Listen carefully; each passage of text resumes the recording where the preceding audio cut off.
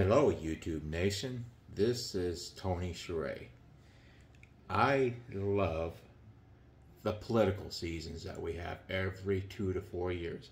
I love watching the banter between the Republicans and the Democrats, seeing who could actually out-banter each other, give the best policy statements, and whatnot.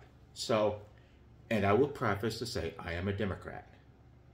So, I've been watching the Democratic National Convention for the last 3 nights, and night number 4. I've seen quite a few good speeches. I saw Joe Biden give a great speech. I saw Barack Obama and Michelle Obama give great speeches. I saw great speeches by Kamala Harris. And I also saw the speech that Tim Walz gave, the Wednesday speech. And I went to bed that night. I loved every minute of the speech. I thought it was a great speech.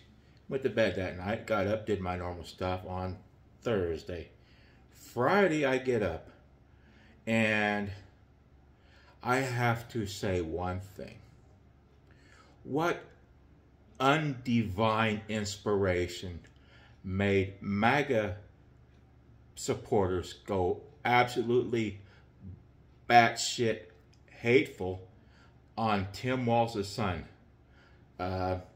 One comment said, "Somebody give this boy a tampon." Another one said, "Oh, he's crying like a little bitch." Another one said, "This special needs son needs to actually be a little bit more dignified," and blah, blah, blah. I think this is the most abhorrent behavior I have ever seen toward anybody, let alone a man's son. Over the past years, we have made it a policy that you do not attack the children of any candidate, especially minors. This young man is a 17-year-old son of Tim Walz.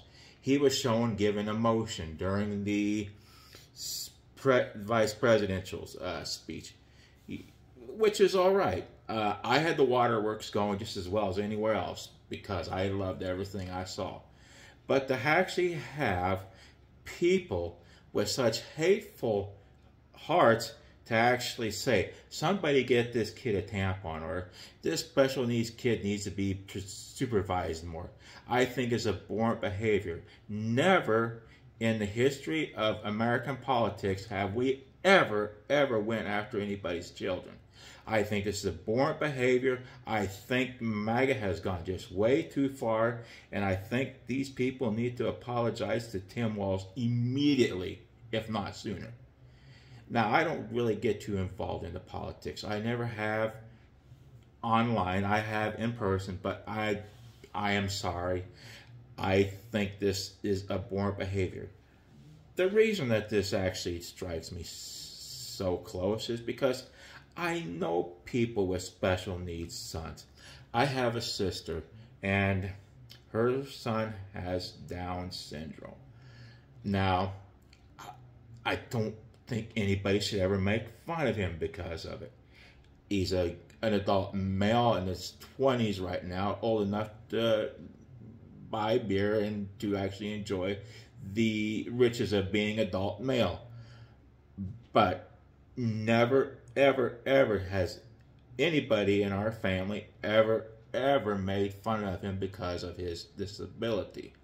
In fact, every time I go over to visit with him, I treat him just like he would be just a regular person.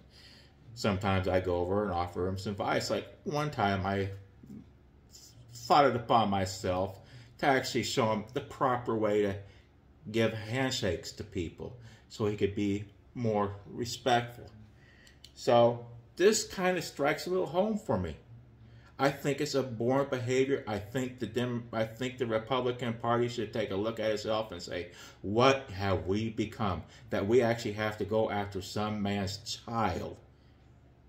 I just think it's abhorrent behavior. I think they should apologize, and that's all I have to say about this. I thank you for listening, and goodbye. Besides, oh, one other thing.